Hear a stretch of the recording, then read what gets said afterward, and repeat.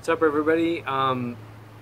As promised, I'm going to put together a couple videos really quick about what different roles I've had over the past couple of years since getting out of school and starting in engineering. I'm just going to split them up into different videos, but I'll probably shoot a couple of them right now and put them out as soon as I can. Probably end of this week I'll have them all up.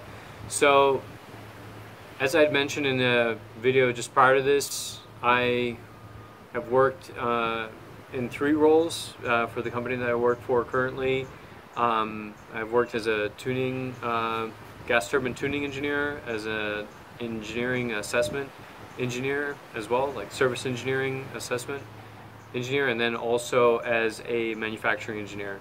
So what I'll do is I'll start really quick with the most current position that I have, and then I'll go into the other 2 afterwards. So for the manufacturing engineer, as I had mentioned before, I work in the industrial gas turbine industry, and our company provides services for industrial gas turbines, so gas turbines at power plants. And we also provide replacement components, which include replacement in kind and some upgrade components to IGTs. So, as a manufacturing engineer, the obvious focus is on producing parts, and the requirement of creating all of the technical documentation and guidance behind producing those parts. So the way that they have structured my position in our company, and what you'll see is that although there are a lot of similarities,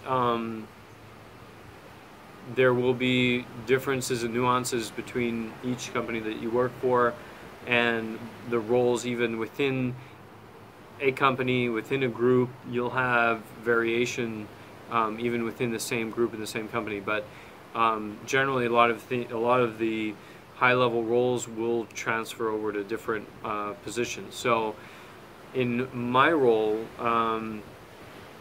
they have titled us as hardware owners over the entire life cycle of the part. And the life cycle of a part essentially means that you own it from the first time it is produced, so what's called new make production, and also you are involved in reconditioning the part. So for our industry, the majority of parts are reconditionable, or you could call it refurbished. So because the initial cost of the parts are so high, and because a lot of the distress of the parts can be corrected, via different processes for a smaller price than buying a new set of components, there is a market for reconditioning them. So for aero engines, I believe that market is very different and smaller. It's just a different animal, so I wouldn't say it's smaller, but I would say it's different. In IGT, there's reconditioning of all turbine parts, where you'll take an engine run part, and strip it down to its base material, and you'll start routing out distress items and welding them and heat treating and coating, till you get to a part that's as close to a new part as you can, and you'll sell that part. So anyways, without veering off too much, let me go back to high level what's included in my roles today. So again, we're responsible for the whole life cycle of the part. That interaction begins ideally when the part is being first designed, and when you have your design engineers put together all of the CAD and the analysis needed based on the design parameters that they're given at the onset of the project. You'll go in as a manufacturing engineer, you'll start to get involved on the latter, I'd say third of the design process. So that's when they're taking their designs and they're starting to either run the first trial production parts, or they're starting to discuss with the supplier, with you involved, what the necessary fixturing would look like for those parts. And in ideal cases, you'll be in the review meetings, so you'll be part of the review team and part of the review meetings to review the different stages of production. So for our parts, and for many of the parts in aero and in industrial gas turbines, you have casting, machining, and coating, and then sub-component assembly being performed. So you will review the drawings and specifications for your components for each of those stages, hopefully along with the design team as you go through it. That's your first involvement with a part. Then as you continue on further through the production of the part, you're gonna see that you're gonna be more involved in fixing the production related issues with a given supplier. So in a lot of cases, you work with a third party vendor where you're giving them the technical requirements, you know, in unison working with the design engineers, especially on newer products, and you're trying to meet the gap between what was designed and what is manufacturable, what are the realities of the process capabilities for each of those process phases, you know, casting, machining, coating, and assembly, and along those lines are heat treats. So for new make suppliers, your involvement will be transferring some of the technical documentation to them, you know, so drawings and specifications. You'll work through how they're inspecting products, and you'll try to the best of your ability, work with them to identify what are the most important items to be inspected and how ideally they should be inspected. And then you work through the non-conformances that are identified. So the reality is that nothing is ever perfect, and although you strive to improve the process, there's always things that are not manufactured perfectly. And so part of your responsibility as a manufacturing engineer in most cases is to review the non-conformances identified during production. And when you review them, you go through a series of efforts to correct them. So on one hand, you have to review whether or not the part is acceptable as it is, or if it needs to be reworked. So let's say that they cut a hole incorrectly, so you can review whether or not the part can stay as it is with incorrect, let's say, hole position or hole diameter, or whether or not you need to go in and rework it.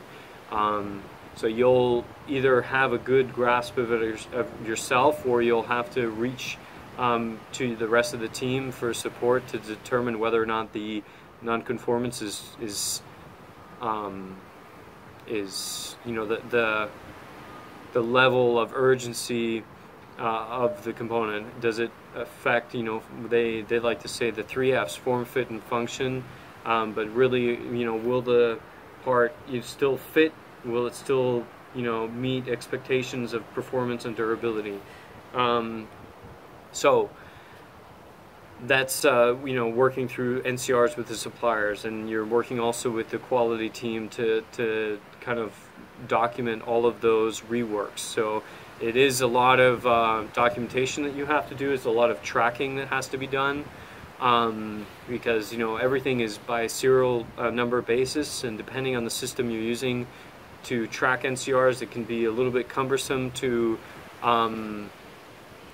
identify what's actually wrong, determine what your recommendation is, relay that recommendation, get it approved, and then track what the following rework yielded. So that's a whole other animal, and that's part of the tasks. You also get into the subject of corrective action. So like when you run through corrective action, you're gonna end up having to identify what was the root cause of the nonconformance, and working with the supplier, you're going to have to identify what corrective path you're going to take. There are other things, but to move on, that's all more so related with new make production. We're also working on reconditioning. So as I had mentioned, that's taking a used or engine run part and trying to recondition it to as close as possible to new make specifications. And with that, we are working with a team of engineers to outline all of the technical operations and steps and work instructions to do that. So you will have to work again with a team of engineers. So I keep mentioning a team of engineers. Generally, I'll tell you who that can be. So you of course have your design engineers. So design engineers, again, they're given a certain parameter set, a design envelope, and they will work with CAD, geometry, aero to create the initial design. And usually they're the ones that have probably the most thorough technical knowledge of the parts, and they're very good sources of information. And then from the manufacturing side of it, you'll have different process engineers. So as I mentioned, there are different processes that are used to make everything, and depending on the process, usually you'll have in a medium to larger company, you'll have individual process engineers in charge of, let's say, heat treating, coating, welding and joining, welding and braze, and then machining, casting. So at least that's the way that our company is set up. So you'll work with a team of engineers to identify solutions for different problems for each of those processes. In reconditioning, from a day-to-day standpoint, in my current tasks, we have we have production engineers who are responsible for following the parts through the shop that already have all of their technical documents and guidelines identified. And for those sets of hardware, my involvement should be minimal, and I only have to review the nonconformances if and when they occur. But really, for reconditioning, once you create all the paperwork and documents showing or outlining the process, it is handed over to someone else to kind of follow through with each individual piece of hardware going through the shop. So for the sake of time, I'll say a couple more things. Relative to the daily work activities, what are some other things that we see? I just described like high level what we do, but from a day-to-day standpoint, you will be reviewing nonconformance documents. You will be discussing with all the different process engineers what are the recommended corrective actions or the rework scopes. You'll be talking with suppliers all the time with regard to your parts and the status of their parts and what problems they're facing, what you can do to help with them. And then in my case, our company, we thankfully have a workshop that is adjacent to our offices. So we run production in our shop. And so a lot of my work is also walking out physically to go look at the hardware that's affected. And that's probably what I like most about my job right now, is that a good, it varies, but I'd say a good 45 to 50% of my work forces me to go out to the shop and look at physical hardware, look at cracks in material, look at different distress modes, oxidation of base material, spallation of thermal barrier coating or TBC, and giving recommendations, taking photos, taking measurements of parts, and that also includes giving direction to people. So how do you give direction to people? I'm sure there are many different systems used in the industry for different companies, but for us it's a really simple process. We'll identify the rework, and then we relay that rework via routings, which are like binders that have all the operations necessary to be performed in the shop, and we give as much detail as we can as to how to correct the part, and we hand that over to the operators, and they perform the rework. Because as an engineer, in many cases, especially in a mid-sized to large company, you're not going to be physically reworking the parts yourself. Like you're not dropping the part on a mill and, let's say, milling a part, although that would be awesome, but most of the time basically you need to be certified in the use of those machines, and you're working on very expensive hardware that have tolerances of 1/1000th of an inch, so 0.001 of an inch, and it's critical that they're correct. A lot of times once they're incorrect, it's very hard to rework. So the reality is that there are specialists that are trained and familiar with doing that. So as an engineer, it's not really your role. Although I'd say that in some of the smaller companies, I know that if you've got 5 or 6 engineers and you're working 40, 50 parts, and you've got only 2 operators, I've definitely heard of engineers getting out into the shop and being a lot more hands-on. Now, the catch is that when you go into a smaller company like that, you may be more hands-on physically, but when it's all said and done, there's only a certain amount of hours in a day, and there's only a certain amount of workload capacity that you have. So you may, it's like you may do more work in the shop and less, let's say, technical work. So you won't be on CAD, you won't be looking at drawings as much, or in terms of making drawings at least. And on the other hand, you may be reviewing the drawings and understanding how to physically make them. And that's really, I think, a different example that is not the case in our company, because we're like a mid-size 500 plus person company. So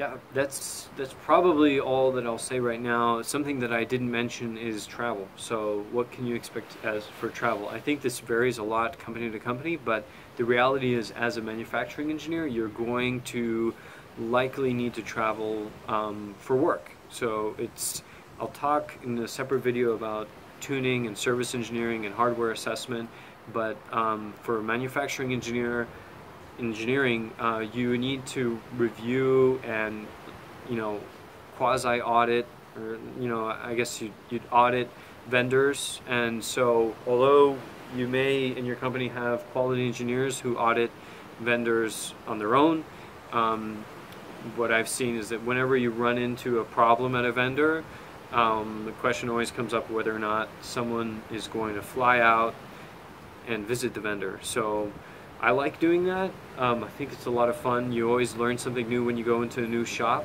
But I guess you'd say it depends, but you could be anywhere from 20 to 30% of your time traveling.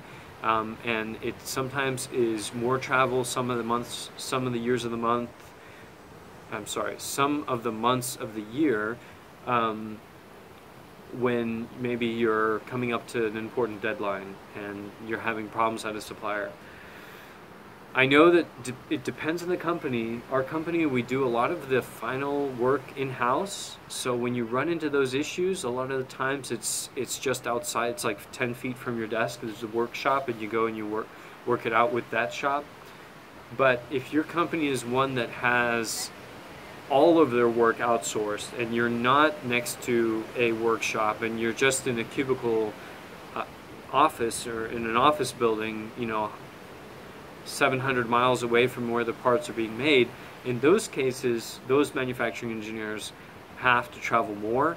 I would say it's like 30 to 40% is what I've heard, but that is something that generally is discussed when you let's say interview with that company. That's something that has to be brought up and will likely be brought up front, because usually a standard is about 20% travel. Anything more than that, there's probably going to be some compensation based off of like overtime or travel expenses, things like that. Anyhow, that's all that I can think of at the moment with regard to manufacturing engineering. It's really high level, but what I plan on doing is, first of all, going and creating separate videos about my other couple of jobs that I've had. Now, something to keep in mind, I say that I've had different jobs. It's mostly been for the same management, but based on the fact that our company is still a little bit small and that sometimes the needs change quickly. Because of that, and also because I'm open to change, I've had a couple roles in the same company. So I'll do a couple videos specifically on those other tasks, but for manufacturing engineering, I've spoken for about 20 minutes now, and I think that that's a pretty good summary of what you can expect. I'm also going to create shorter videos talking about just specific subjects in the work environment for engineering that probably applies across all the different disciplines, and you'll see those coming out as soon as I can get them out. So thanks very much.